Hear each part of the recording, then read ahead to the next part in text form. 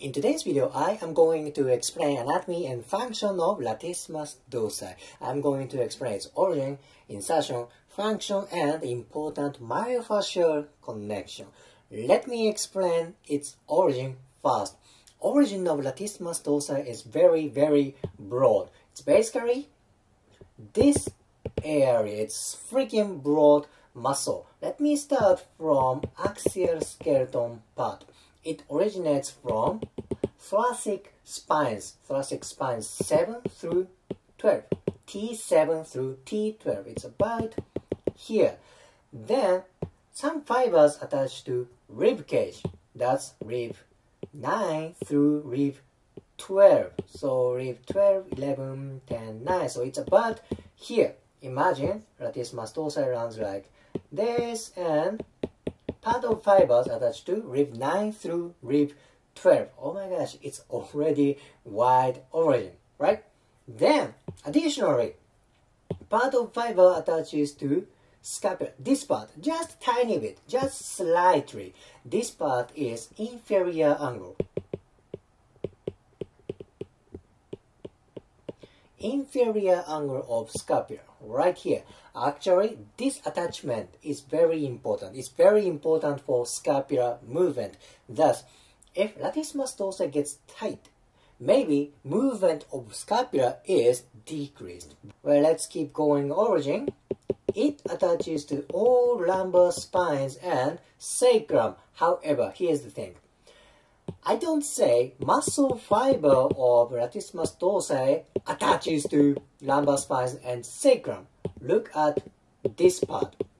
Latissimus dorsi attaches to lumbar spines and sacrum via this fascia. What is this fascia? This is thoracolumbar fascia.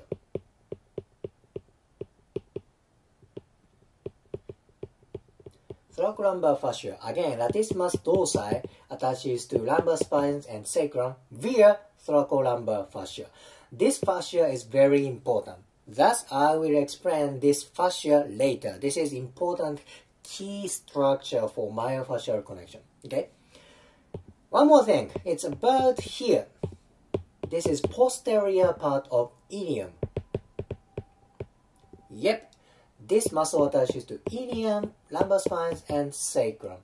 This is the only muscle that originates from spine, sacrum, pelvis, then it crosses shoulder joint. This is the only muscle in human body. Well, this is origin. It's very wide, right? Thoracic spines, lumbar spine, and sacrum, rib cage, inferior angle of scapula, then ilium. Very wide origin. Now let me explain its insertion. Insertion is very narrow. Insertion is here. Oh, by the way, this is anterior view. This is latissimus dorsi. This is insertion. This part is intertubercular groove.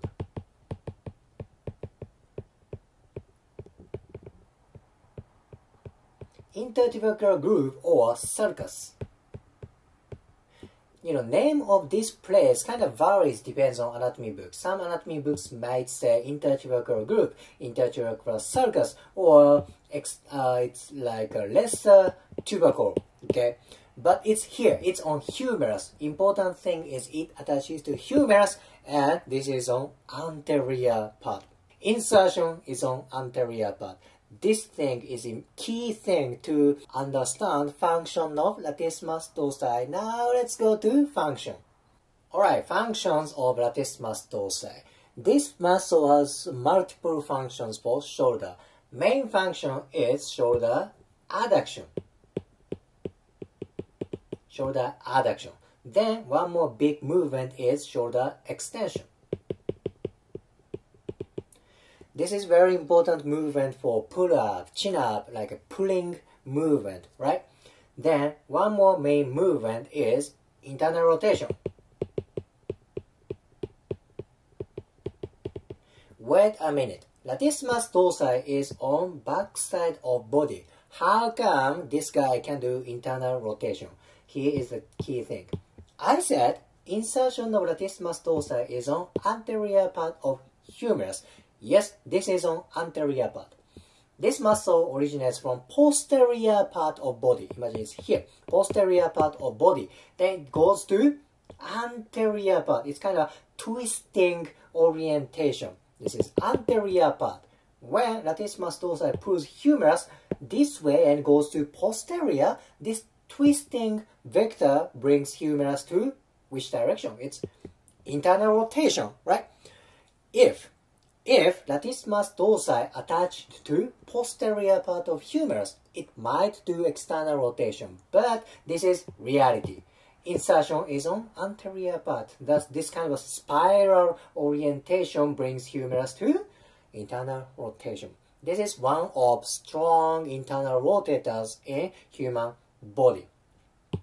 Main functions for shoulder, that is adduction, extension, and internal rotation. Okay, from now on, it's gonna be my hypothesis. Since latissimus dorsi attaches to scapula, I believe it has something to do with scapular movement. Let's say, latissimus dorsi contracts this way. What kind of force is applied to scapula and which direction? I believe latissimus dorsi pulls scapula this way as well. What kind of movement would it be? I believe it would be downward rotation.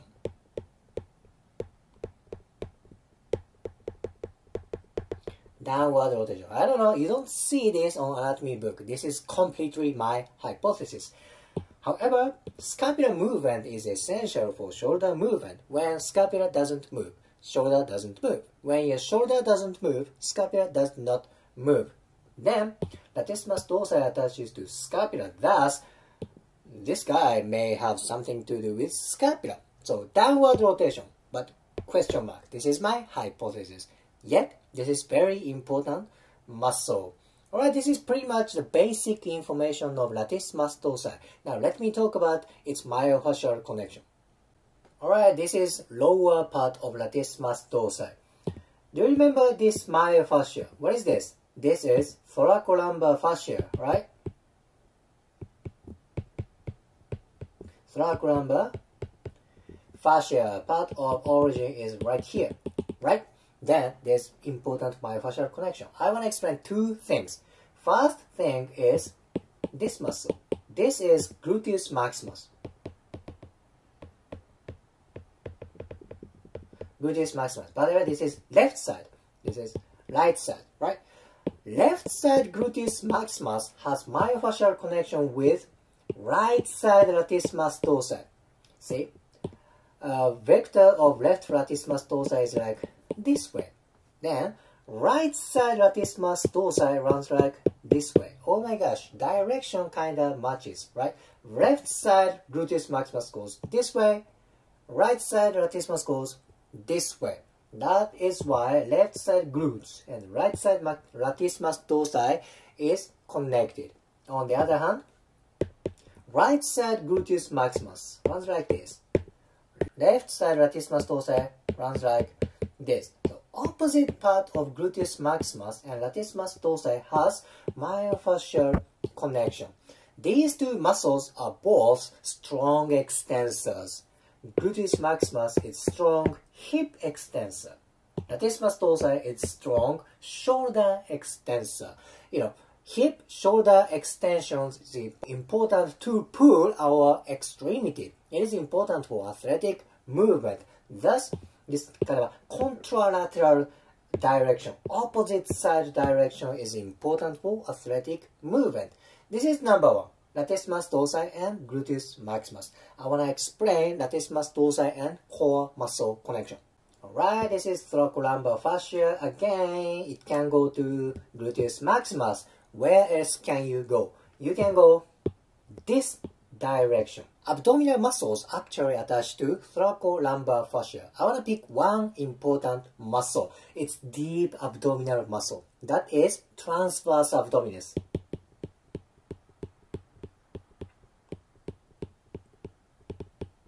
Transverse abdominis is very deep abdominal muscle. This muscle is important for core stabilization. So you can say if your latissimus dorsi is tight, if you can't use latissimus dorsi properly, this dysfunction can affect for transverse abdominis.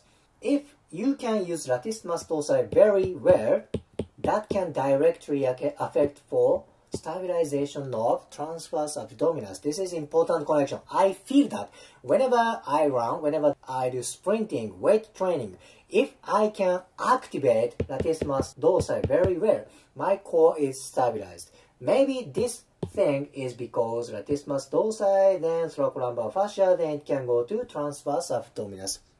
If you are a personal trainer, yoga practitioner, Pilates practitioner, you may focus for activation of latissimus dorsi. I believe thoracolumbar fascia is important bridge for lower extremity, core, and upper extremity. Very important place. In today's video, I explained basic anatomy of latissimus dorsi. I explained its origin, insertion, function, and important myofascial connection. If you liked today's video, please hit the like button, comment, and subscribe. See you next video.